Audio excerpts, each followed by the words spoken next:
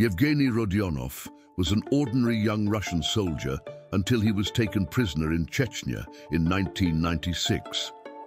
He was tortured for 100 days as ransom demands were sent to his family. Then he was given a choice by his captors. Remove the cross from your neck and convert to Islam, and you will be free. Yevgeny refused, and because of this, they beheaded him.